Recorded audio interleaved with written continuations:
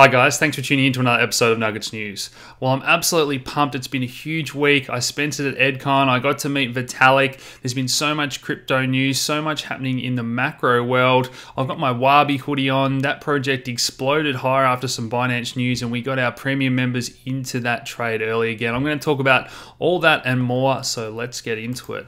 Plenty going on at EdCon this week, and the opening ceremony certainly reminded me that we're all a little bit weird. We're early adopters. We know this space is, breaking new ground, but this was particularly weird. I encourage you to check out this opening ceremony wrap from the guys at EdCon. I let my members know what I believe are the best two projects to come out of EdCon and another trade idea. So guys, if you do want to join us, head over to nuggetsnews.com.au. But there was so much happening at EdCon, hundreds of talks. I absolutely learned so much, and I'll continue to share and drip feed that information with you guys. Finally, just a bit of housekeeping. We've got $20,000 worth of prizes to give away, some very generous sponsors, friends of the channel. This is free to enter, guys. Head to nuggetsnews.com.au/giveaway if you want to enter. So much to win as we head into Easter. So on this day in crypto history, well, it's been a year since Bitcoin also jumped $1,000 in just 30 minutes, and we know that that wasn't the end of the bear market. So I'm going to talk about that. 2 years since Russia wanted to legally recognize Bitcoin, 3 years since Ethereum was first used to sell and trade energy in Brooklyn, and that wasn't Powerledge, that was another little project. In 2015, Jed McCaleb of Stellar discussed his new protocol. In 2014, Charlie Shrem was indicted. We're going to talk about Julian Assange this week as well. And in 2013, the Winklevoss twins claimed that they owned 1% of all Bitcoins. And you guys know I'm not a fan of talking about how much crypto you have online. It can be very dangerous. Into the macro news, and as always, we'll start in Australia in our own backyard, where we've seen the share of demand for new property of foreign buyers drop from over 30% back in 2014 down to less than 10%. So huge drops. We know there was lots of Chinese money. I spoke about this at length in our documentary. Check that out if you haven't already. But the metrics are still pretty grim, and I believe house prices are going to continue to trend lower or sideways at best in Sydney or Melbourne. And this has led to concerns from some rating agencies saying that Australia may lose their AAA rating in future, and that banks might not get a lot of support in a crisis. And this is the bail-in scenario that we need to continue to talk about, where your deposits will be used to save the banks if they have a liquidity crisis. I'll do videos on this. We'll continue to talk about it with Martin North, but something that I know a lot of you guys are pretty aware of. Now, the confidence in higher education is plummeting, and I think if you're a subscriber to this channel, you're pretty aware that you don't have to go to uni. There are so many good startup businesses that have come out of high school dropouts or just hardworking individuals. Now, in that same vein of thought, we've seen some pretty high valuations recently, and I tweeted about this. Uber's got a $100 million valuation. Yes, they've never turned a profit yet, but companies try to price in how big growth may be in future, but this is a highly competitive space. A number of other apps other than these two, that tends to compress margins. And I've heard a stat recently that there's record amounts of money chasing IPOs. So yes, we know the ICO and the IEO environment tends to get hot, but there's never been more wealth out there with markets near record highs chasing these IPOs. And that stat I read was blank check companies, where investors write a blank check and just basically say, I've got too much money, I want to invest in something. The number of those has just broken to record levels, and that shows you how much money the wealthy have accumulated. Now, speaking of wealthy, Facebook have got billions of dollars sitting in the bank, and yet they're seeking to raise $1 billion. I'm not sure if this is the biggest boon for crypto ever. I imagine this is going to be a stable coin to pay each other, start to create a marketplace on Facebook, probably be used on WhatsApp. But let me know what you guys think. This is a very, very centralized payment system. This is not a true cryptocurrency in any sense of the word. Now, one thing I've been talking about is Apple losing their shine, their place at the top. And we saw App Store downloads drop for the first time in years. So that theme of people moving to Android phones and a number of other brands, particularly in those developing countries, is something that I think we're going to see continue to play out. Now, I've spoken about demographics a number of times on the channel, and it's probably one of the things that people are looking to save us in Australia, but we turn to Japan, whose economy's been really going sideways for decades now, since they went through this whole system of printing money decades before everyone else and their tech bubble. And I recommend you watch Princes of the Yen, that documentary that I spoke about last week as well. But even with record immigration, the pace of Japan's population is still declining.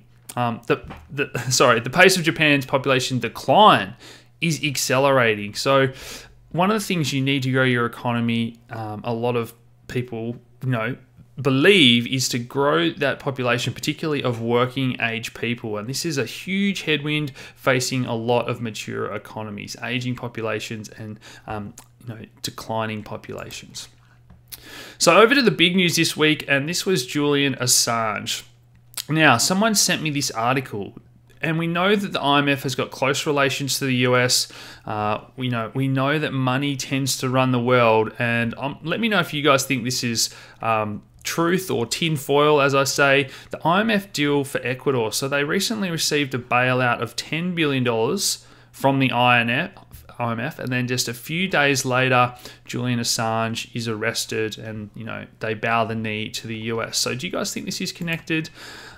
I think this just shows us, look at the amount of down votes to up votes here. Hillary Clinton reacting to the Julian Assange arrest. And this just shows you that people are angry against world leaders, the system, and all this stuff is turning people to that more transparent. We know blockchain brings trust, accountability, transparency. So this is all interconnected. This is why I talk about the macro news, but I think the Clintons have got far more to hide than most people on the planet.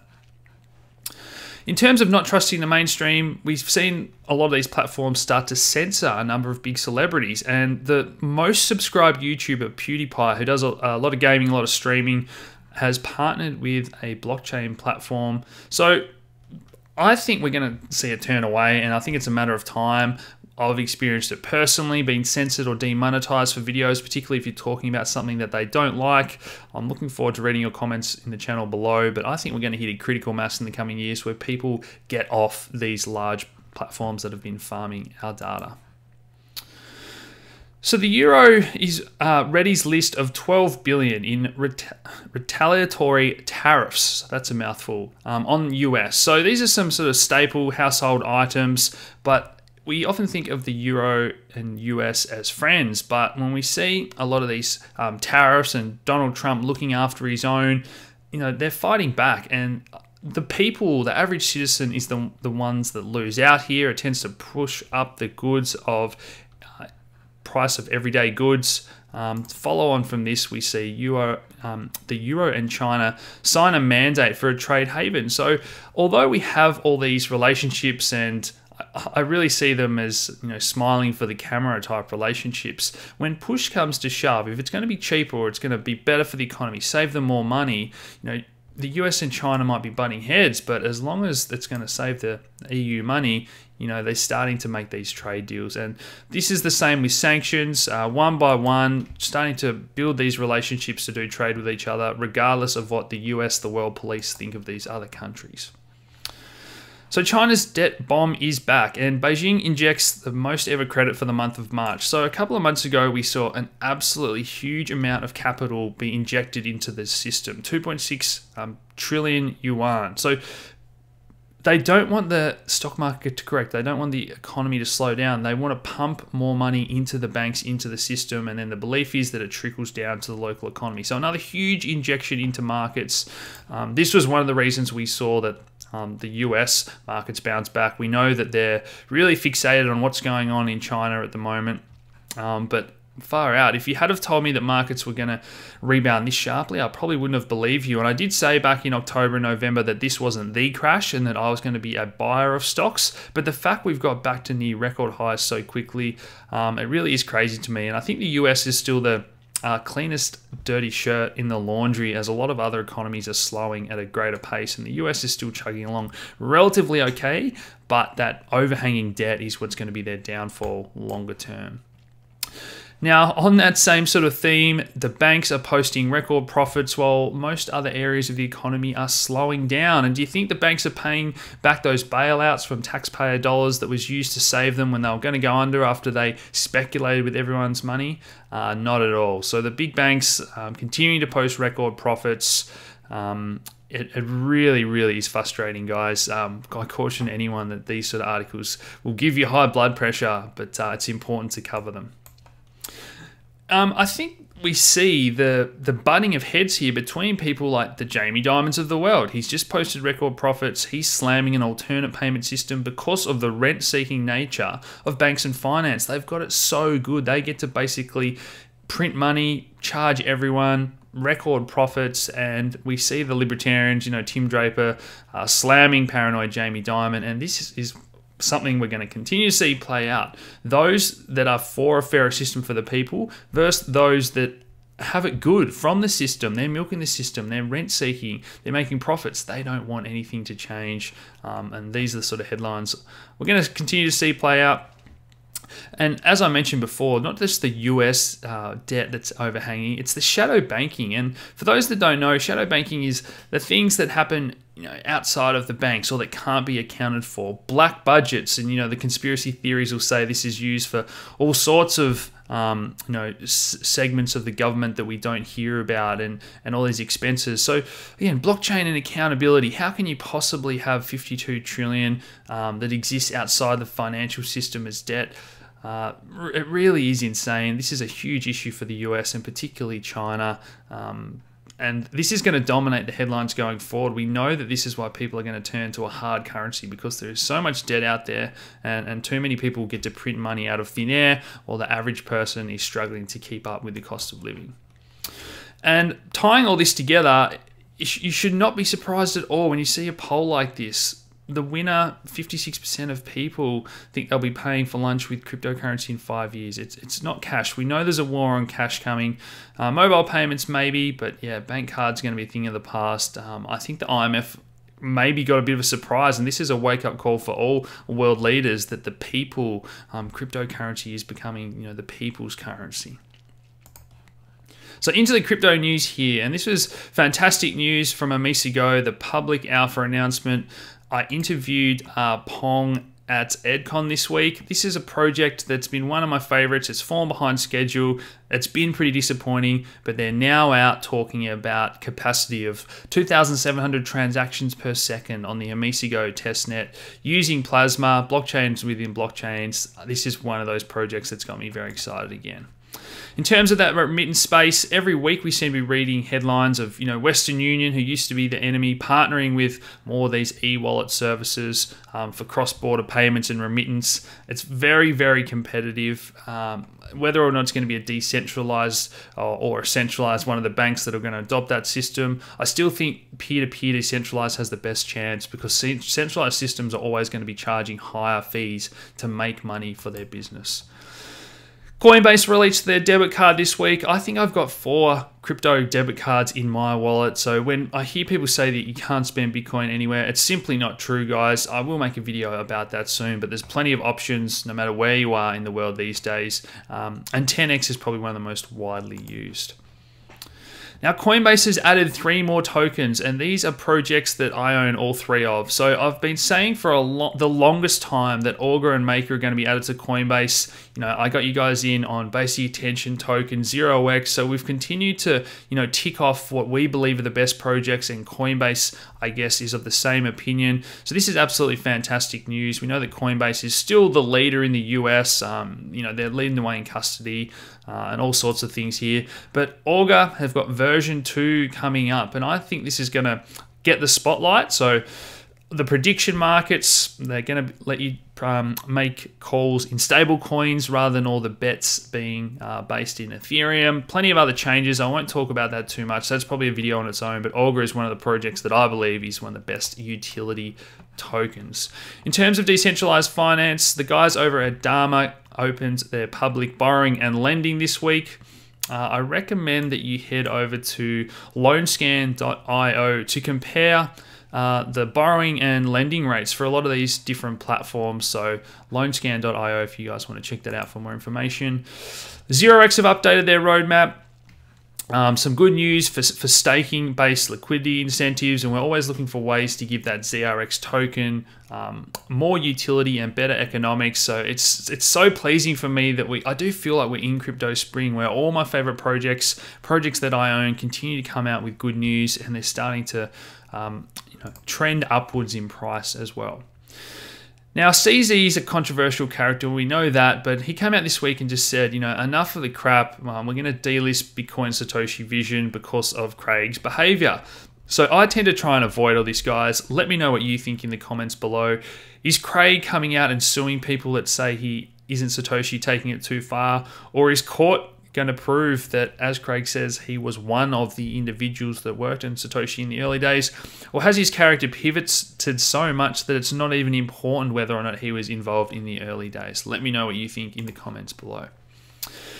So, crypto hedge fund Polychain Capital, one of the best funds out there. They've been in this game for a couple of years, and they had a 40% drop in their assets in Q4. So I know as hodlers, we feel bad when we see our portfolio go down huge percent. It's crypto, guys. This is part of the fun. The best investors in the world are taking huge losses. This is just in one quarter as well. I'm sure their fund's down, 80% from the peak, like a lot of our altcoins. So hang in there, guys. There's better times coming. And this is evidenced by things like Harvard investing in cryptocurrency. So as this article said, it's a ridiculously big deal. One by one, we see the first, the hedge fund, the first schools, universities. So we know that this space is being legitimized every day. And personally, I see huge sums of money coming in compared to the last bull run. That doesn't mean the bottom in, but we'll talk about price later on. So Bitstamp has been granted a bit license. And for those that don't know, the New York bit license was very controversial back in the day, and it actually forced a lot of innovation to move away from New York, and that's why we see so many smart individuals moving to Malta and these other jurisdictions. So look, I think this is a good example of what can go wrong when you over-regulate, and it probably took a few years for this to play out, but they're still playing catch up. They lost so much potential tax revenue and innovation because of the regulations they put in place. And speaking of regulations, over to China, where we're reading about banning mining is the headline, guys. But I think, this has been overstated. It's undesirable to waste power, but if we have all this coming from renewables, these changes aren't going to be put in place for months now. So keep an eye on this. But I actually think, from talking to people at the conference, there's so much happening in the blockchain space in China. They're still going to sell their miners. It's still going to happen, in the fringes in rural areas around the dams. I don't think they're going to ever stamp out Bitcoin mining. So one of the biggest headwinds for Bitcoin and Ethereum, one of the most important videos I've ever done. They tend not to get a lot of views, the most important ones, but privacy is the biggest headwind for Bitcoin and Ethereum. Both of them are talking about implementing privacy, and I introduced you guys to this concept last year, and Andreas has come out himself this week and said that fungibility is one of Bitcoin's biggest headwinds. So fungibility, in some ways, it means is one Bitcoin equal to another, so it is important to incorporate privacy there. Ethereum's implementing ZK snarks. That's going to be great for scaling and privacy. So Bitcoin has Mimble, Wimble, Dandelion, all sorts of privacy implementations coming, but the real risk here is whether or not we can get these changes into the network, and I'll talk about that in just a second.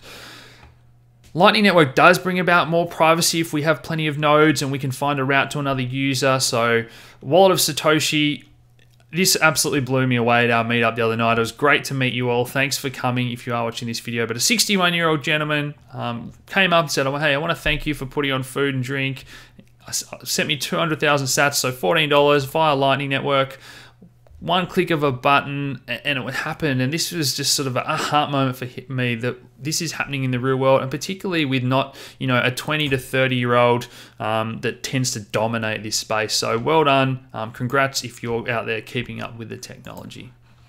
This is a great graphic about the Lightning Network if you do want to see its development, and this is going to continue to grow at a crazy pace. So pause the video now if you do want to read that in more detail. Now, in terms of privacy, whether we're talking about Bitcoin and Ethereum, it is likely going to have to be hard forked into the network if we want it on layer 1 and for everyone. So one of the things the Ethereum core devs were talking about is whether or not we should have smaller, more frequent hard forks. So only implementing sort of one change at a time. We do them frequently, and that makes it less likely for saving up a lot of changes and causing controversy, exactly as we saw with Bitcoin Cash, for example, where there was a lot of changes that people didn't agree with, increases the chances that you're going to split your community and make 2 new coins. So I think smaller, more frequent hard forks would be a good way to go. Get all the exchanges to constantly be upgrading. But let me know what you think in the comments below. Should privacy solutions be second layers that don't require hard forks? This is going to be a very interesting theme to watch unfold. Now, if you watch one video from the dozens of videos that I'm going to upload from EdCon, I did sort of 3-minute interviews to try and get as much information into the shortest period of time for you guys. But this was a 45-minute interview with the Ethereum Foundation. There was only a few of us in the press conference, so I got to fire about a dozen questions at Vitalik that have been eating away at me, and he gave fantastic answers. This is all about the future of Ethereum and the new beacon chain. I've done a video on Ethereum 2.0. Please watch that if you haven't already, but there's a new chain coming to Ethereum. Now, let's get into the charts and talk about a trade idea that I shared with my members a couple of weeks ago now. So it was around Wabi. I've got my Wabi hoodie on. They've rebranded as Teal. I let our Facebook members know that this is going to be on Binance soon. That means they're going to be promoting the project. I'm not sure if this is a conflict of why they might have delisted Modem as well, but I will give you guys a bit of an insight if you want to pause now and read the sort of updates that we give our members, where we have a look at fundamentals, technicals, and sentiment. And it was great to see Wabi explode high this week. And just today, I've given a second update for how to best get exposure to this and the way I see this playing out. Going forward, we try to keep our Facebook members ahead of the market. And another video that they did receive this week was about margin longs and shorts, how you can look at these, whether they're extremes, to get better feel of what's happening behind the scenes. What's everyone thinking? And this was a trade that I shared when Ripple was at 36 cents here, saying I think it's heading lower. And sure enough, that played out, which we'll check on the charts shortly. So in terms of Bitcoin, everyone is expecting Bitcoin to pull back. But if we step aside with an unbiased, we see that we've got time cycles pushing up, high volume on the breakout, low volume on the retrace. The RSI's had a bit of a chance to reset.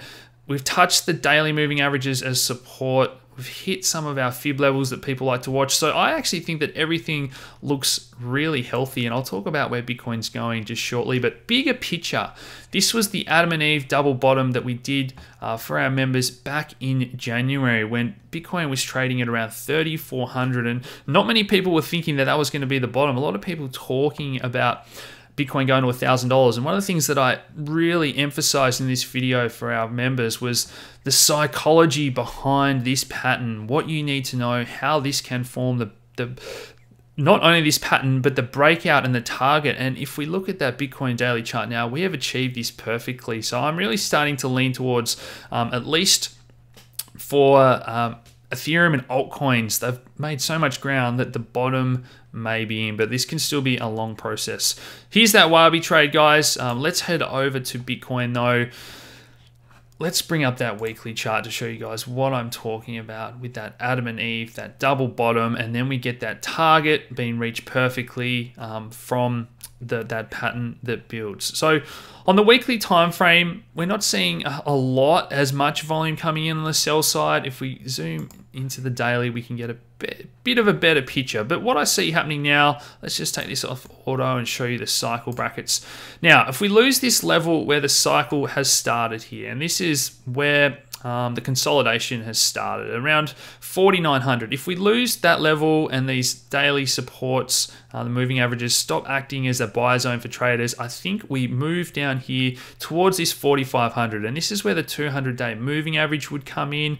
The date there is around the 26th if we have a slow grind lower. Now, whether you measure the fib retracement from this current move or you want to go back all the way to the bottom, as a few people have pointed out, we get a lot of confluence here. So look, that's that level that I'm looking at if we lose these levels. But at the moment, a lot of it looks really healthy. Now for Ethereum, we've pulled back a little bit more than I would have liked. We've lost this sort of $170 level that was acting as resistance. We burst through it. I would have liked it to see it come back and test it as support, but we've broken through it, come back up and touched it. So this could be pushing down a little bit. Again, let's see if these daily moving averages, these EMAs, can act as support. If not, that 200-day moving average is a long way down, back at $150. But I don't see us getting all the way back down to 120 where this move sort of start. We see so many people with that feeling, I believe, that they've missed out, that they'd love to buy if Litecoin was to go back to $60, for example, after it's had such a huge run. You know, that video of the Litecoin halving we did when it was $30.